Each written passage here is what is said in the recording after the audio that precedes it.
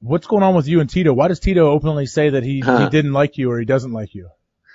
Man, I don't know. Is that real or is he like in character? No, it's real. I mean, he's actually the only fighter that I think currently blocked me on Twitter, and I've never even said anything to him. So it started with Tito and I. Tito actually is another one of those guys who was really cool to me when I started. Like, was cool to do interviews and was very accessible when I didn't have much of a following.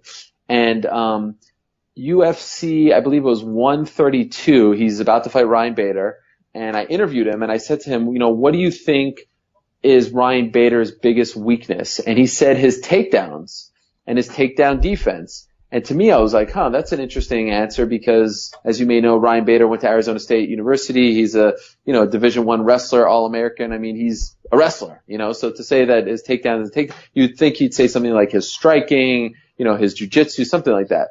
So the next day there's a press conference and, I said to Ryan Bader, I spoke to, Tito Ortiz, and he said that he thought that your wrestling was your biggest weakness. And he goes, "That's not what I said. That's not what I said. Why are you putting words in my mouth? Why are you trying to start trouble?" I'm like, "You did say that. You said his takedowns. That's a part of wrestling. That's like someone saying, I don't know, player X is a bad shooter." And then I say to him, "Well, this guy said that you can't hit threes." I didn't say that. Well, yeah, you did say that. You said he's a bad shooter, and part of shooting threes is shooting. You know what I mean? Yeah. So takedown defense is wrestling.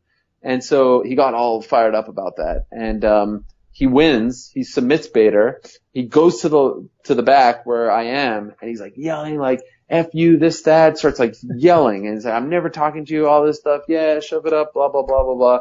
I don't really remember. It was like 6 years ago. And then didn't like me.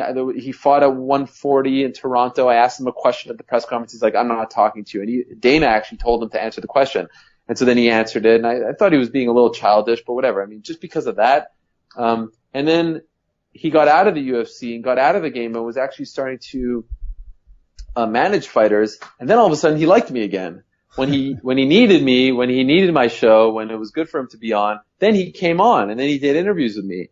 And then he went to Bellator, and then he had some success, and he wore this is like last year now. He wears an Osama bin Laden t-shirt with a big X on it.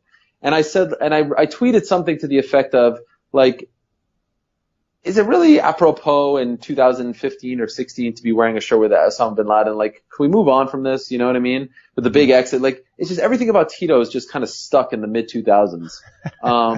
I mean, like, it's the same shtick. And so he got all mad about that, and then I think he blocked me. But what was interesting? No, he actually didn't block me. You know why I know that? Because when I got banned, I talk about all the support and all that. And he doesn't even have a good relationship with Dana White. I mean, there's no love lost there. He was tweeting to Dana and tagging me in the tweet saying that I'm a scumbag and that I deserved it, and was totally kicking me when I'm down. And I'm like, man, Tito, like, whatever you may think of me, I've never done anything like that to you. Like, this is my career you're talking about. I have a family. This is my livelihood. And you're going to be that guy to go to Dana who doesn't even like you, who openly doesn't like you. You're trying to suck up to him by crapping on me because you think that it will get you in his good graces. That to me said a lot about Tito Ortiz. And so, again, I even asked him to be on my show before the Chael fight. It's not personal with me. He's the one that ended up blocking me, but if you're asking why, I think that's why. Is that a valid reason to not like me though? I mean, like telling you, and I'm not, hiding anything.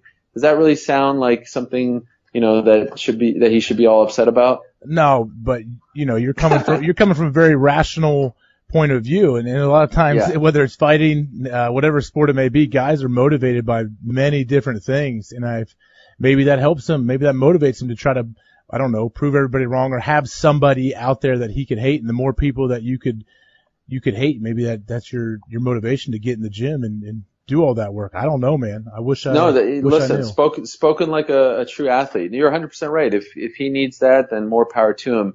It did, I'm not going to lie, bother me that he was tweeting that stuff to Dana, but again, I wouldn't block him or even respond to him. And like I said, I tried to get him on my show before the Chael fight, and the PR people told me that he said no. So whatever.